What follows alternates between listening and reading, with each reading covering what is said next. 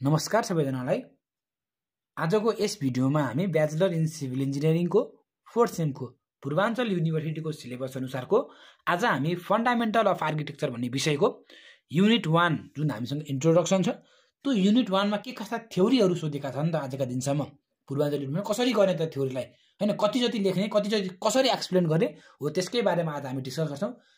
Probably हामीले यो लेसनमा 5 देखि 6 हैन म्याक्सिमम भनेको 6 मिनिमम पनि 5 हामीले चाहिँ यो लेसनबाट थ्योरीहरू डिस्कसन गर्छौं र एउटै भिडियोमा हामी एउटै भिडियोमा हामी डिस्कसन गर्छौं। त्यही भएर भिडियो अन्तिमसम्म हेर्नु होला। अब सुरुमा जाउँ पूर्वाञ्चल युनिभर्सिटीको 2019 को क्वेशन नम्बर 1 मा र पूर्वाञ्चल युनिभर्सिटीको 2013 को क्वेशन नम्बर 1 मा सोधेको प्रश्न जुन हामीसँग यहाँ छ, explain what is architecture. Architecture भनेको के हो त्यो एक्सप्लेन गर्नु भनेको छ। Right in detail about the factor influencing the development architecture भनेको त्यो आर्किटेक्चरको विकास हुनको लागि के कस्ता बाधा अवरोधहरू आइरहन्छन् हो त्यसको बारेमा भनेको के कस्ता बाधाहरूले चाहिँ अवरोध के कस्ता कुराहरूले चाहिँ के अवरोध भन्छ नेपालीमा अवरोध गर्छन् त भन्छ के कस्ता कुराहरू चाहिँ बाधा अडचन ल्याउँछन् त आर्किटेक्टको विकासमा हो त्यसकै बारेमा चाहिँ एक्सप्लेन गर्नु भनेको छ। अब मलाई नेपाली त त्यति भन्न आएन होला वर्डहरू, त्यही पनि म हजुरलाई इङ्ग्लिसमै म हजुरलाई राम्रोसँग बुझाउने कोसिस गर्छु। पहिला जाउँ एक्सप्लेन व्हाट इज आर्किटेक्चरमा। आर्किटेक्चर भनेको के हो त? Architecture refers to designing unique space and buildings. Unique बनाउनु पर्यो नि त।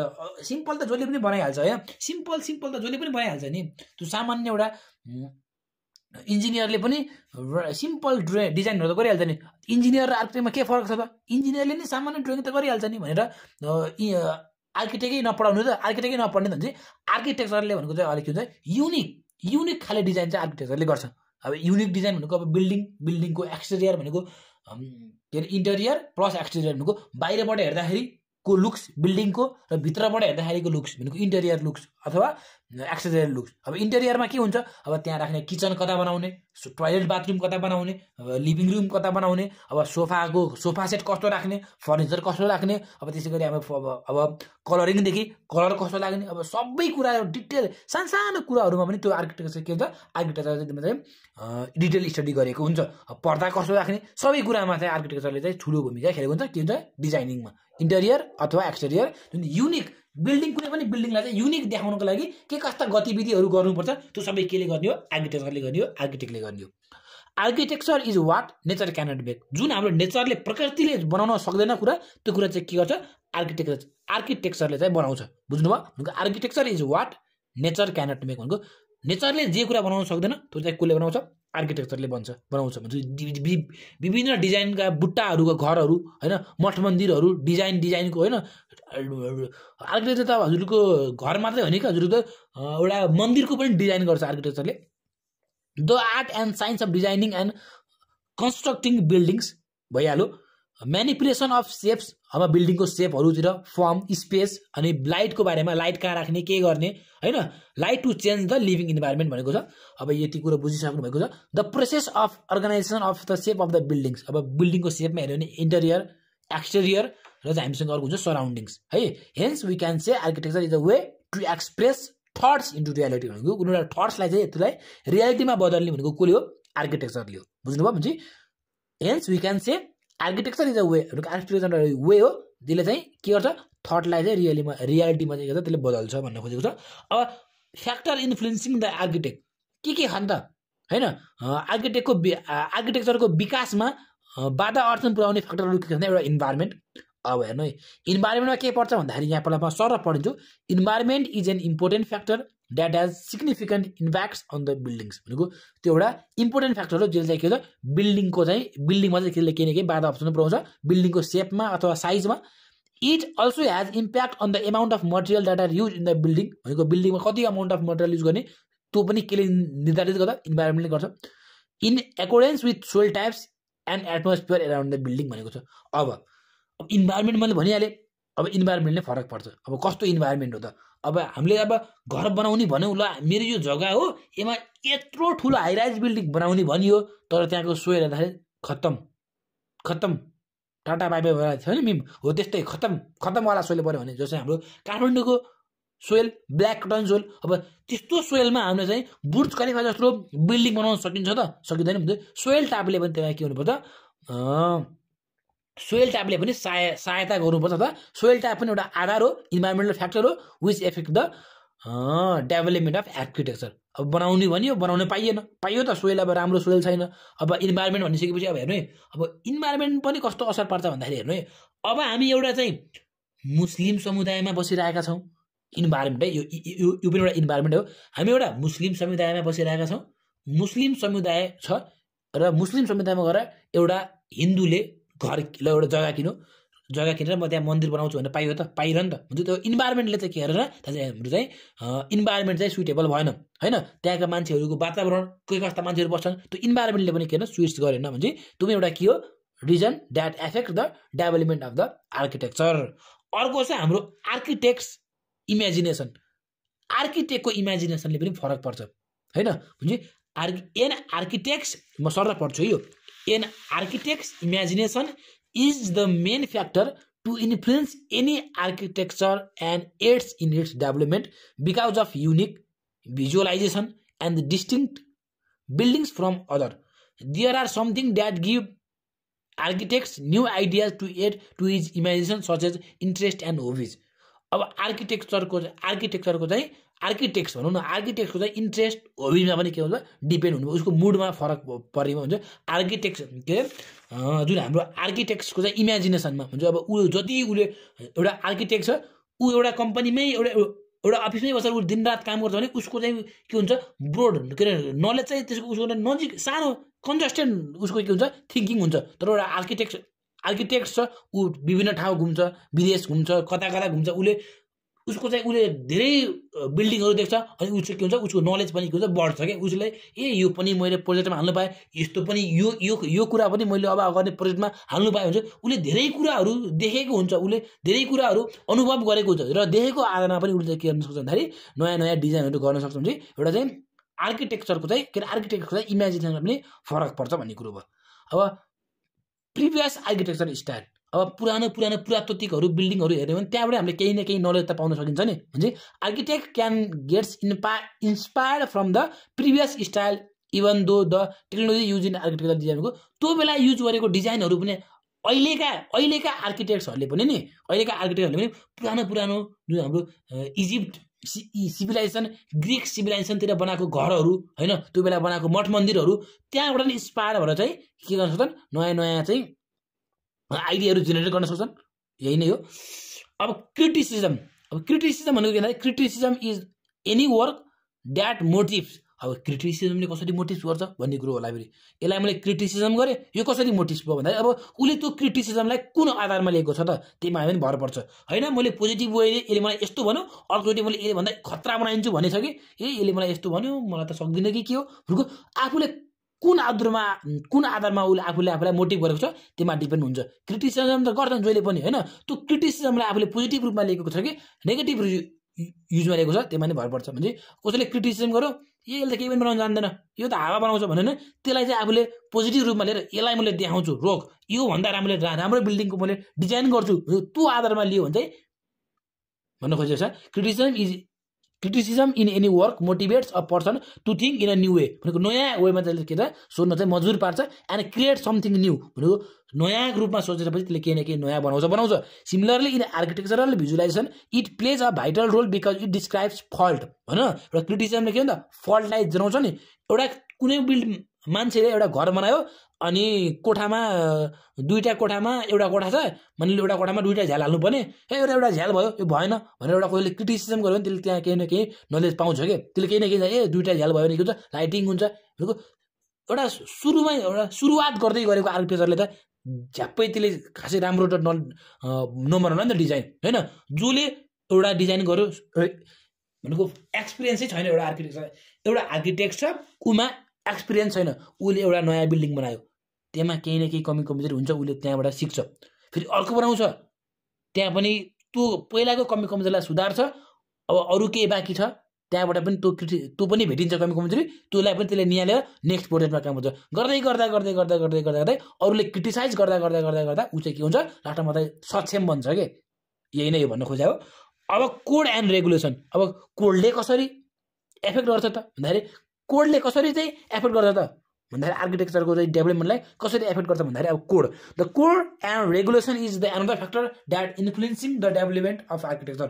हेर्नु है अब कसरी गर्छ भन्दाखेरि हामी एउटा समुदाय छ, हामी एउटा समुदायमा बसेका छौँ, समुदायको आफ्नो एउटा समुदाय भन्दा पनि एउटा हाम्रो नगरपालिका भनौँ, अब प्रत्येक नगरपालिकाको फरक फरक कोड हुन्छ। अब यहीँ हेऱ्यो भने बुढानीकण्ठ नगरपालिकाको छुट्टै कोड होला, अरू नगरपालिकाको छुट्टै कोड होला होइन। अब यहाँ काठमाडौँमा हाम्रो के अरे बुढानीकण्ठ नगरपालिका छ, अब भक्तपुरमा हेऱ्यो भने त्यहाँ अर्को नगरपालिका होला भनेको त्यो नगरपालिका अनुसारको ल पनि। अब हाम्रो नगरपालिकामा बाटोको सेन्टर लाइनबाट यति डिस्टेन्स पर चाहिँ जग्गा चाहिँ छोड्नुपर्छ भन्ने हुन्छ होला। अब अरूको के अरे अरू नगरपालिकामा अब हाम्रो बुढानीकण्ठ नगरपालिकामा एउटा बाटोको मेन बीच बाटोबाट चाहिँ एउटा सेटब्याक डिस्टेन्स चाहिँ 20 मिटर हुनुपर्छ भनिदियो भने अरू नगरपालिकाले होइन 20 होइन 21 हुनुपर्छ भन्ला। अब सबैको आफ्नो ल हुन्छ, त्यो लले अथवा कोडले पनि के गर्छ एउटा आर्किटेक्चरको है विकास हुन चाहिँ हामीसँग दिँदैन भन्न खोजेको छ। अब यस्तै हेऱ्यो भने अरू क्लाइन्ट हुन्छ, क्लाइन्टले पनि कोही क्लाइन्ट किच हुन्छ, त्यो क्लाइन्टले गर्दा पनि के हुन्छ एउटा राम्रो चाहिँ आर्किटेक्चरल बिल्डिङहरू चाहिँ बनाउन पाउँदैन। बजेटले पनि त्यस्तै पैसा हुँदैन के हुन्छ भनेको this are the factor that influencing the architectural development of architecture. बुझ्नुभयो? अब जाउँ अर्को कुरामा। अर्को प्रश्न छ हामीसँग, अब कतिको एक्सप्लेन गर्न जानेन त्यो थाहा भएन किनकि म पनि बल्ल बल्ल सिक्दै हो, पढ्दै हो, आफूले पढाउने पनि हो ल है त। अर्को जाउँ क्वेसन नम्बर 2। यसको कति सालमा आएको यो लेख्न बिर्सेछ, इक्जाममा चाहिँ आएको क्वेसन हो, मैले यहाँ लेख्न बिर्सेछु, हजुरले हेर्नु होला। म भर्खरै यहाँ हेरिदिन्छु त कुन सालमा सोधेको प्रश्न भनेर म भने architecture is a creative way होइन, architecture is a creative way art हुन्छ। यो हाम्रो पूर्वाञ्चल युनिभर्सिटीको 2017मा पूर्वाञ्चल युनिभर्सिटीको 2017मा सोधेको प्रश्न हो। अब क्वेसनले के भनेको छ भन्दाखेरि architecture is a creative art भनेको एउटा आर्किटेक्चर भनेको एउटा आर्ट हो गरे, त्यो आर्ट कसरी हो त त्यो एक्सप्लेन गर्नु भनेको छ। एक्सप्लेन दिस स्टेटमेन्ट, यो आर्ट हो भनेर एउटा स्टेटमेन्टलाई हजुरले एक्सप्लेन गर्नु भनेको छ। अनि what are the basis for the development of architecture भनेको एउटा आर्किटेक्चर डेभलपमेन्ट हुनको लागि के आधारहरूमा चाहिँ भर पर्छ है त्यो भन्न खोजेको भने एउटा आर्किटेक्चर डेभलप हुनको लागि होइन त्यो एक्सपान्ड हुनको लागि के आधारमा चाहिँ त्यो त हाम्रो आर्किटेक्चर डिपेन्ड हुन्छ, त्यो आधारहरू लेख्नु भनेको छ। त्यो त्यसको बारेमा हामी डिस्कस गर्छौँ। सुरुमा जाउँ, architecture is a creative art भनेको art is a visual experience भनेको भिजुअल भिजुअली हामीले हेर्छौँ नि केही कुरा देख्छौँ नि त्यो नै हो आर्ट होइन। Art generally is explain in terms of पेन्टिङको रूपमा पनि एउटा आर्ट हुन्छ। Sculpture, masses is forms or shape, ornamentation etc. In architecture we are not only design space हैन, हामीले कुनै एउटा डिजाइन मात्रै गर्दैनौँ कि आर्किटेक्चरमा, but also enrich it with basic elements use in art. अब हाम्रो त्यो डिजाइन मात्रै गर्ने हो त आर्किटेक्चरले होइन नि, एउटा कलर चुज गर्ने, लाइन चुज गर्ने, टेक्सचर चुज गर्ने, पेन्टिङ चुज गर्ने भनेको यो सबै केमा पर्छ आर्किटेक्चरमा पर्छ। होइन म त आर्किटेक्चरमा त बिल्डिङको डिजाइन मात्रै गर्छु होइन, बाहिरको मात्रै के अरे एक्सटेरियर मात्रै डिजाइन गरेर भएन नि, इन्टेरियर पनि डिजाइन गर्नु पऱ्यो। इन्टेरियर डिजाइनमा लाइन होइन, त्यसै गरी कलर कस्तो कलर लाउनु त के गर्ने त त्यो सबै के हो आर्ट हो नि। त्यो एउटा कलर भनेको नि आर्टै हो, टेक्सचर आर्ट हो, पेन्टिङ आर्ट हो, सबै कुरा भनेको आर्ट हो भनेको। So all aspects of art which evoke visual delight in combined manner, hence we can say that architecture is a creative art भनेको आर्ट भनेको कलर सबै कुरा होइन। अब हजुरको लिएर हेर्नु अब पेन्टिङहरू सबै के हो आर्ट नै हो। सिम्पली बुझ्दाखेरि हामीले यसरी नै लेख्छौँ। अब बेसिस आधारहरू के को आधारमा चाहिँ हामीले आर्किटेक्चरलाई चाहिँ डिभाइड गरेका छौँ त। एउटा लाइफ भनेको कसरी भन्दाखेरि लाइफ हेर्नु है, अब कसरी यो एउटा बेसिस भनेको आधार हो के, आधार भनेको बेसिस भनेको the basis for development of architecture भनेको आर्किटेक्चर विकास हुनको लागि के आधारमा चाहिँ त्यो आर्किटेक्चर विकास भयो त त्यो आधारहरू लेख्नु। एउटा लाइफ भनेको पहिलाको जमानामा के हुन्छ भन्दा मान्छेहरू जङ्गलमा बस्थे, कोसँग बस्थे वाइल्ड एनिमल्सहरूसँग, वाइल्ड क्रिएचर्ससँग बस्थे। अनि बिस्तारै के हुन्छ मान्छेहरू मर्न थाले होइन। किन मर्न थाले भने त्यो वाइल्ड एनिमल्सहरूले मान्छेलाई अट्याक गर्न थाले, मान्छेको मासु खान थाले। त्यसपछि के भयो मान्छेले आफ्नो लाइफलाई बचाउनको लागि होइन। त्यसै गरी वातावरणमा हाम्रो के हुन्छ भन्दाखेरि हाम्रो पानी पर्छ, घाम लाग्छ, हिउँ पर्छ, त्यो क्लाइमेटिक बिहेभियर जुन हाम्रो क्लाइमेटिक चेन्ज छ त्यो क्लाइमेटिक चेन्जसँग बच्न र त्यो वाइल्ड एनिमलहरूसँग बच्नको लागि के गर्न थाले मान्छेले एउटा घर बनाउन थाले, गुफा बनाउन थाले होइन। भने यसरी चाहिँ हाम्रो के भयो यो चाहिँ हाम्रो लाइफ भनेको एउटा के हो पस्ट आधार हो। For the development of architecture भनेको life is the first base for the development of the architecture भनेको एउटा लाइफ भनेको मान्छेले आफूलाई ज्यान सुरक्षा गर्न पर्यो सुरक्षा गर्नको लागि केही न केही एउटा बनाउनु पर्यो वासस्थान हो त्यो वासस्थान बनाउनु हो त्यो नै एउटा आर्किटेक्चरै हो नि होइन र कुनै एउटा मान्छेले गुफा बनाउँछ भने त्यो गुफा पनि एउटा आर्किटेक्चर त हो नि होइन र एउटा कुनै मान्छेले एउटा कुनै एउटा वाल लगाउँछ त्यसलाई चाहिँ अब माथि चाहिँ त्यसले चाहिँ अब स्ट्रहरूले चाहिँ त्यसलाई बार्छ भने त्यो एउटा आर्किटेक्चर हो भने पहिला एन्सियन्ट टाइममा चाहिँ मान्छेहरूले चाहिँ केभ बनाउन थाले कि गुफाहरू बनाउन थाले कि हो त्यो नै के हो हाम्रो आर्किटेक्चर हो। यसो एउटा फर्स्ट त हाम्रो लाइफ भइहाल्यो लभ अर्को के भयो मान्छेहरूले अब लभ आफ्नो मायाको लागि मायाको चिनो भन्छ नि हो मायाको चिनोको लागि पनि एउटा केही न केही चाहिँ एउटा बिल्डिङ अथवा केही बनाउन भनेर चाहिँ बनाउन थाले भनेको many buildings have been constructed in the world history in the name of love भनेको आफ्नो लभ आफ्नो मान्छे चाहेको मान्छेको नाममा पनि मान्छेहरूले चाहिँ बिल्डिङ्सहरू बनाउन थाले। अब अब इक्जाम्पलको लागि हामी धेरै टाढा नपुगौँ हाम्रो छिमेकी राष्ट्र इन्डियामा हेरौँ इन्डियाको जुन हाम्रो न्यू दिल्लीमा छ भनेको वाज बिल्ड जुन हाम्रो के छ ताजमहल छ इन्डियाको न्यू दिल्ली हाम्रो के छ ताजमहल छ। अब ताजमहल चाहिँ कसले बनाएको भन्दा राजा जुन हाम्रो शाहजहान छ फर हिज बिलभ वाइफ होइन उसको वाइफ आफ्नो वाइफ भनेको Mumtaz after her ultimately demise भनेको उसको मरेपछि उसको श्रीमती जुन हाम्रो रानी छ रानी मरिसकेपछि उसको यादमा चाहिँ उसले चाहिँ के बनाएको छ ताजमहल बनाएको छ। भने आफ्नो लभ एउटा आफ्नो लभलाई चाहिँ देखाउनको लागि भनेको आफ्नो माया दर्शाउनको लागि पनि मान्छेहरूले चाहिँ बिल्डिङ्सहरू बनाउन थाले। अब अर्को छ होप भनेको मान्छे अब होप भनेको अब स्पिरिचुअल त हो नि मान्छेको आफूले एउटा आस्था त हो नि होप भनेको होइन अब आस्थाको लागि मान्छेले मठ मन्दिर चर्च टेम्पल यस्तै मस्क्युहरू यस्तो बनाउन थालेको भनेको hope falls under the category of spirituals we pray to God in the hope that something will be better भनेको हाम्रो भविष्यमा केही राम्रो होस् को आस्था भनेको के भन्दाखेरि आफ्नो भविष्यमा केही आफूले केही गल्ती गरेछ भने होइन त्यो सुधार्नको लागि मान्छेहरू के मन्दिरमा जान्छन् होइन भगवानसँग पूजा गर्छन् भनेको एउटा आस्थाको लागि पनि के भन्न थाल्यो बिल्डिङ्सहरू बनाउन थाल्यो। त्यो बिल्डिङ्स भनेको के हो आस्थाको लागि बनेको बिल्डिङ्स भनेको चर्च टेम्पल्स मस्जिद एन्ड मस्क्यु भन्छ हामीले इटिसी are constructed in the name of hope.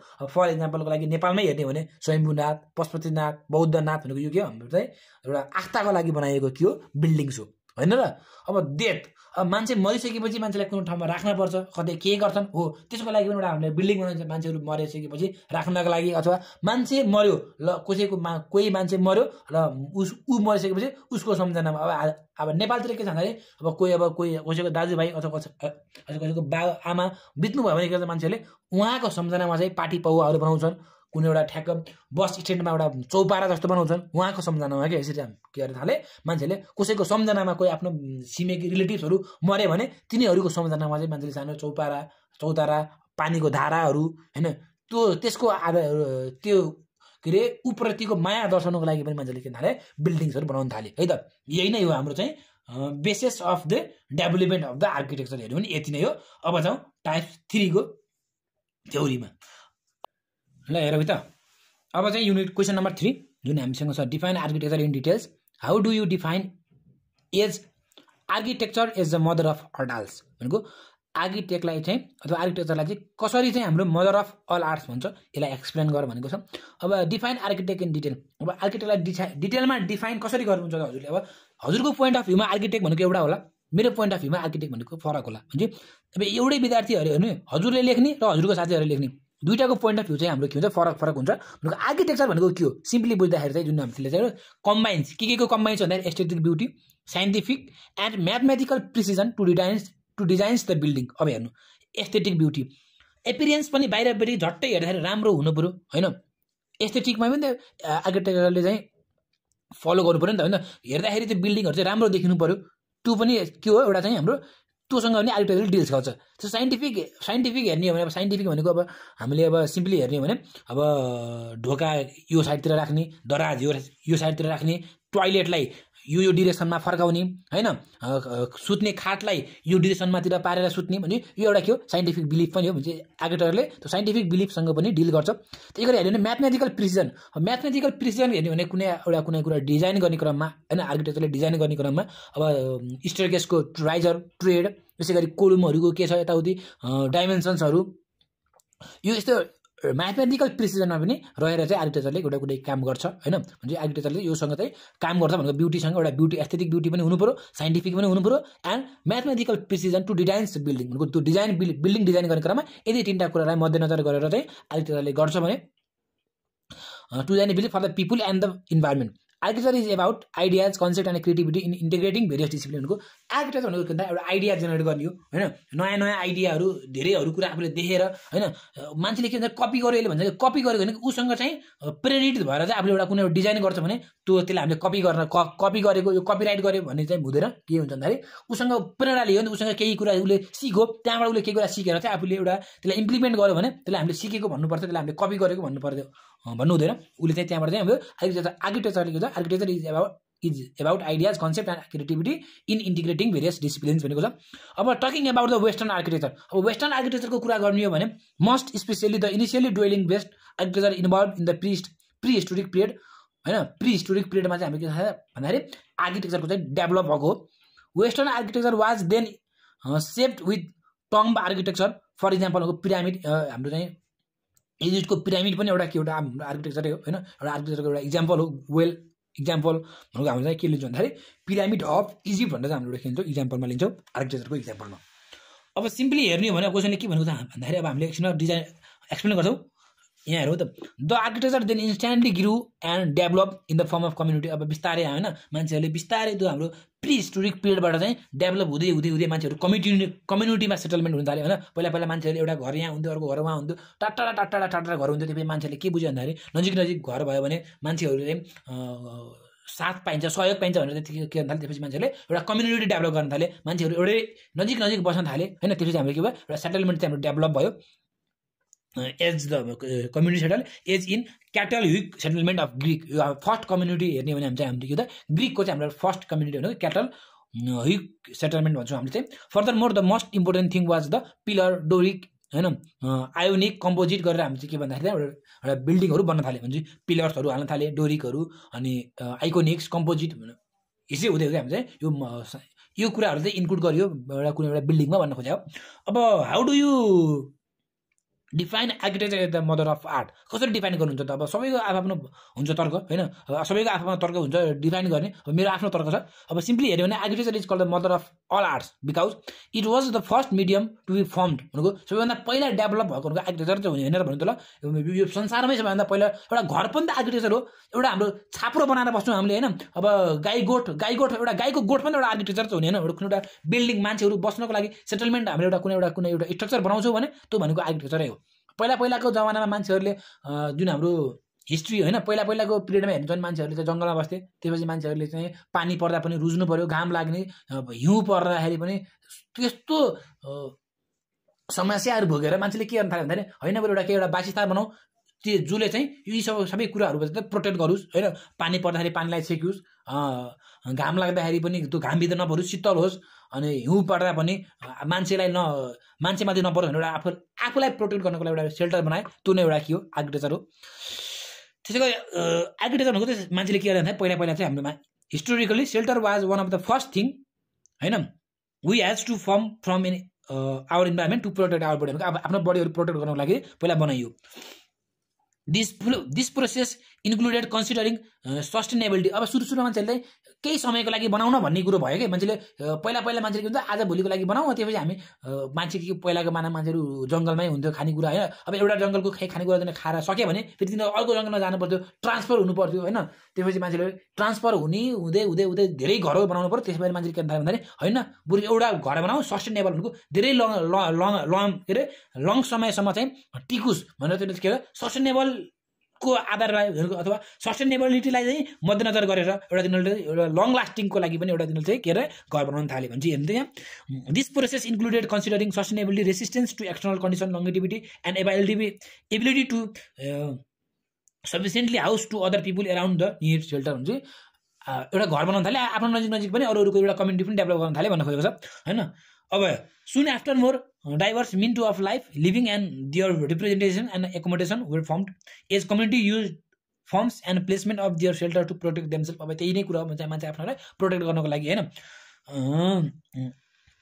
त्यसै गरी हेर्ने भने art is the expression of emotion. एउटा आर्ट एउटा अब इमोसन चाहिँ एक्सप्रेस गर्ने एउटा माध्यम पनि हो होइन। मान्छेहरूले पहिला पहिला हजुर थाहा छ नि, अब मान्छेहरूले चाहिँ अब आफ्नो श्रीमती मरेर घरहरू बनाउने, त्यो पनि एउटा आर्ट त होइन, त्यो पनि एउटा आर्किटेक्ट त हो नि। अनि इमोसनको ऊ मरेर गयो, उसको दुःखमा अथवा उसको सम्झनामा होइन, ऊ मरेर गए पनि उसको सम्झना रहिरहन्छ भनेर मान्छेले घरहरू बनाउन थाले, इमोसनहरू पनि झल्काउने हिसाबले चाहिँ।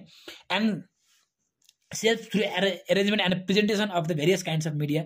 Architecture solves this purpose first through necessity, then is a necessary building block to development and survival of us or species. That's why it is known as mother of all arts भनेको छ। अब आर्किटेक्चरले generally के कुरामा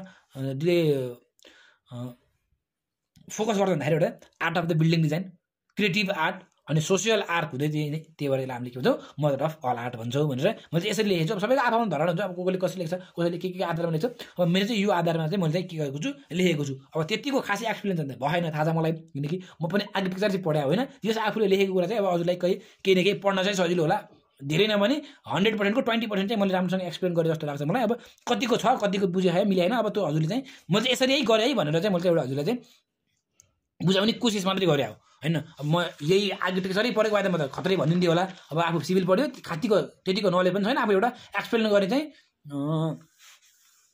खोजे मात्रै हो। अब architecture त्यति कुरा गरिसक्यो, यसलाई पनि म खासै अब भन्नु परेन। अब right it's importance in society. आर्किटेक्चरको importance के छ त सोसाइटीमा, एउटा समाजमा के महत्त्व छ त आर्किटेक्चरको भन्दाखेरि it convey मिनिङ्स to historical buildings as they are rich and very important. अब एउटा के भन्छ म्यासेज चाहिँ कन्भे गर्छ कि होइन, मिनिङ कन्भे गर्छ, म्यासेज कन्भे गर्छ टु हिस्टोरिकल बिल्डिङ्स होइन। पुरातात्विक बिल्डिङहरू किन बनाइयो त भन्दाखेरि केही न केही त्यहाँबाट चाहिँ म्यासेज छ नि। 55 धेरै घरबाट किन बनाइयो, त्यसै गरी हेर्ने हो भने रानी पोखरी किन बनाइयो, हिस्टोरिकल बिल्डिङ्सहरू। त्यसै गरी हाम्रो बसन्तपुर दरबारी स्क्वायर किन बनायो, त्यसले केही न केही त म्यासेज त कन्भे गरायो नि। त्यो यसको त्यही केही न केही त्यसको एउटा मिनिङ त होला नि, हिस्टोरिकल मिनिङ त होला नि होइन र। हुन्छ यसले गर्दा त्यो मिनिङ चाहिँ के कन्भे गर्छ भनेको अब पुस्ताहरूबाट त्यो चाहिँ ह्यान्डओभर हुँदै हुँदै हामीसम्म आइपुग्यो। अब हामीले पनि पछिको नेक्स्ट जेनेरेसनलाई के गर्छौँ, ह्यान्डओभर गर्छौँ। त्यसो तिनीहरू चाहिँ त्यो हुन्छ ह्यान्डओभर हुँदै हुँदै एउटा मिनिङ चाहिँ के हुन्छ, कन्भे हुन्छ होइन। It place a big roll on creating sustainable community. एउटा सस्टेनेबल कम्युनिटी बनाउनको लागि आर्किटेक्चरले ठुलो भूमिका खेलेको हुन्छ। As a symbol of cultural identity. एउटा कल्चरल आइडेन्टिटी पनि त्यसले के गर्छ, झल्काउँछ। एउटा कल्चरलाई झल्काउँछ नि त होइन र एउटा आर्किटेक्चरले। Every religions ह्याज its own culture and usually they craft it into their building. अब सबैको आफ्नो धर्म हुन्छ। अब हिन्दूहरूले के गर्छ भन्दाखेरि अब हिन्दू धर्ममा मैले सिम्पली भन्दाखेरि हिन्दू धर्ममा मान्छेहरूले आफ्नो घरमाथि मन्दिरहरू बनाउने गर्छन् होइन।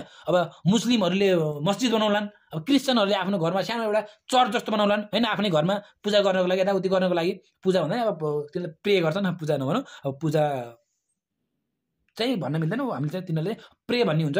क्रिस्चियनहरूले चाहिँ प्रे गर्लान् होइन। अब त्यस्तै आफ्नो चाहिँ एउटा आफ्नो घरमा चाहिँ आफ्नो बिल्डिङमा चाहिँ त्यो झल्काउन लागि केही न केही त तिनीहरूले आफ्नो चाहिँ बनाइरहेको हुन्छन्, बिल्डिङ केही न केही बनाइरहेको हुन्छन् भनेको छ।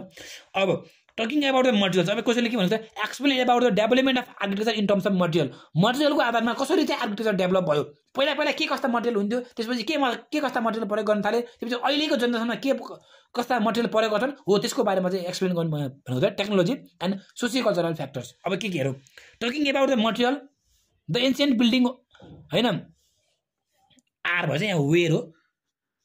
The ancient building were made from the wood, straw to protect themselves from the wild animals. अब काठहरूबाट सिम्पली अब जमानाको एन्सियन्ट टाइममा त एभाइलेबल भनेको मटेरियलको त्यही काठ, परालहरू, त्यही त स्ट्र भनेको परालहरू जस्तै हो भन्छु, त्यही त हो नि एभाइलेबल होइन। खरहरू त्यही नै सो एभाइलेबल, त्यही मटेरियललाई युज गरेर के गर्न थाले, तिनीहरूले एउटा सेल्टरहरू बनाउन थाले to protect themselves from the wild animals and other natural activities भनौँ न, क्लाइमेटिज। Gradually they use mud, stone, सुर्खी एज अ बिल्डिङ मटेरियल्स। अब हुँदै आइसकेको मान्छे त्यसपछि के अरे होइन, यो काठ चाहिँ कुहिनी भयो होइन, धेरै लङ लास्टिङ भएन, त्यो काठ कुहिन थाल्यो, त्यसपछि हाम्रो यो बिल्डिङ पनि धेरै टिकाउ भएन, बरु योभन्दा बरु ढुङ्गाबाट बनाऊ, माटो हामीसँग एभाइलेबल छ, माटोलाई मुछौँ, ढुङ्गामा हालेर एउटा घर बनाऊ, बिल्डिङ बनाऊ भनेर तिनीहरूले चाहिँ के थाले, आफ्नो पर्सनल सेल्टर बनाउन थाले।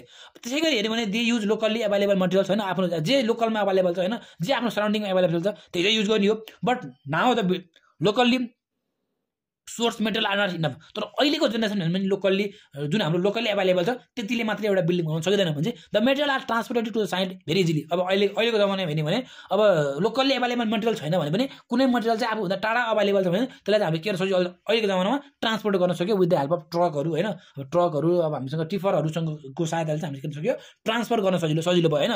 The material widely use now days are brick. आजभोलि त ब्रिक त जेनरली युज भइरहन्छ brick reinforce cement concrete glasses metal glasses सिसाकोहरू पनि घर बन्न थाले आर युज भनेको छ। अब यसै गरी हेर्नु भने अब टेक्नोलोजी अब टेक्नोलोजीको आधारमा हेऱ्यो भने similarly the building technology in ancient building was load bearing. पहिला मान्छेले पिलरहरू हाल्दैनन् होइन पहिला मान्छेले पिलरहरू हाल्दैनन् pillar नबनाइकन load bearing wall 9 इन्चीको 12 इन्चीको 18 इन्चीकोसम्म wall मान्छेले हाल्थे होइन। सबै लोडहरू चाहिँ के थिक्थ्यो त्यो बेला चाहिँ हाम्रो चाहिँ वालले लोड बेरिङ वाल भन्छ लोडले चाहिँ के हुन्थ्यो के अरे वालले चाहिँ load थिक्थ्यो। But this day the building technology is pillar system. तर आजभोलि के आयो होइन यो सबै लोडहरू वाललाई दिने भन्दा पनि बरु पिलर हाल्नु पिलरले लोड क्यारी गर्छ अनि लोड चाहिँ पिलरदेखि चाहिँ फाउन्डेसनमा ट्रान्सफर हुन्छ भनेर मान्छेहरूले के थाले आजभोलि चाहिँ पिलरहरू हाल्न थाले ह्याभिङ बिम्स होइन बिम पनि हुन्छ। Due to increasing urbanisation and population the urban areas need building with high number of storage. अब आजभोलि त मान्छेहरू झन् बस्ती काठमाडौँमा हेर्ने भने त ओहो बस्ती यति भिड मान्छे कोठा पाउन गाह्रो छ त्यही भएर मान्छेले के थाले होइन एक तल्ला घर बनाउनु भन्दा बरु मान्छेले कोठा खोज्न थालिसके बरु एक तल्ला भन्दा पनि बरु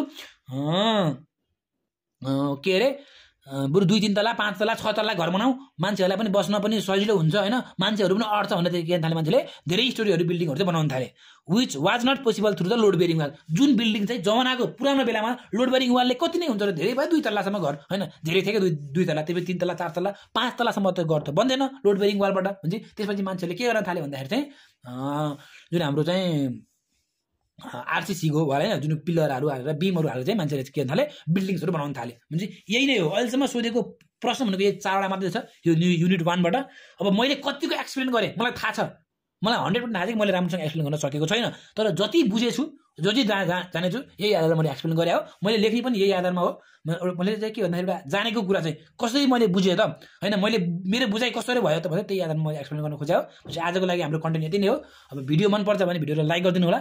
अब युनिट 2 पनि भिडियो चाहिँ म हाल्छु होइन हजुरले हेर्नु नहेर्नु त्यो हजुरको कुरा हो तर म चाहिँ हाल्न चाहिँ हाल्छु। युनिट 2 को पनि मैले आफूले पढेर के कस्तो छ म कति बुझ्छु बुझेर कति बुझाउन सक्छु बुझ्छु पनि र कति बुझाउन सक्छु त्यसको आधारमा पनि मैले युनिट 2 को भिडियो पनि छिटै नै हाल्छु। आजको लागि हाम्रो कन्टेन्ट यति नै हो। भिडियो मनपर्छ भने भिडियोलाई लाइक गरिदिनु होला सँगै पढ्ने साथीहरूलाई भिडियो राम्रो लाग्यो भने सेयर पनि गरिदिनु होला र प्रशान्त वाइटी च्यानललाई सब्सक्राइब गर्नुभएको छैन भने कृपया भर्खरै तुरुन्तै वाइटीलाई सब्सक्राइब गरेर नजिकैको बेल आइकन दबाउन नबिर्सनु होला। हस्त धन्यवाद गुड बाई टेक केयर।